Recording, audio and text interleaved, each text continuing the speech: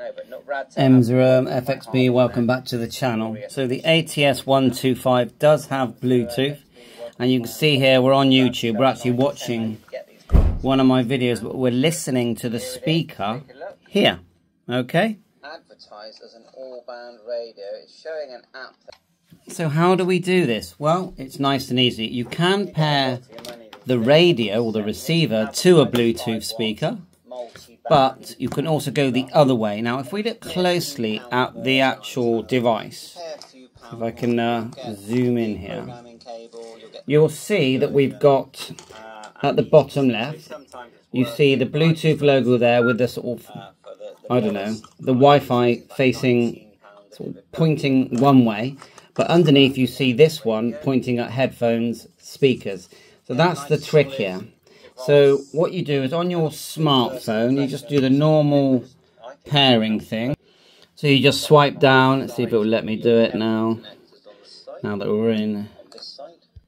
Yeah, I got there. You swipe down, you see Bluetooth, and just make sure you turn it on, okay? If you press and hold, you go into this window where you can turn it on and off and the items that it sees. Now we're already connected to ATS-125, okay? So if we turn it off, that goes back to being a normal receiver. Turn it on, and then we'll just stop it. We'll hold down again for a couple of seconds just to turn it off. So we're just hearing the, sorry about the glare, just hearing the normal radio that we would get normally. So now we're going to connect, and it did come up with a pairing code, although I didn't have to pair the code. So now you press and hold the top one until it goes green. You hear some Chinese talking, and then look, it connects. And now if we go back to the, and it last, you know, when I first connected, it wanted a pairing code. So now if we just carry on playing, you can see, and then the volume up and down is here, look. I can see, but I'm sure that I'll see if I can turn it down with the phone. You probably can. Get one, because look, it'll probably fit in my other. Yeah, you can. So the phone's doing that as well.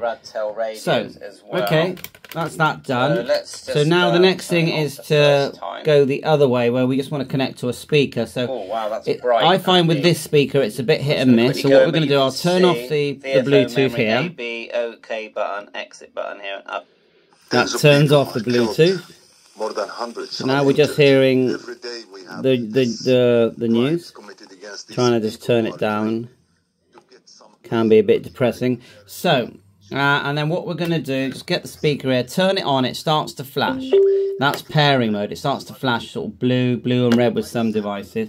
And, you know, try it with other speakers. Then you just press and hold again. But this time you're pressing the bottom one. And it's red. And look, that's worked straight away. And don't forget, you can pair it with your headset, you know, your earbuds, your speaker, whatever you've got lying around, it will pair with. So I think that's really good. So thanks for watching my YouTube channel. That's the Bluetooth explained on the ATS-125. Bye for now.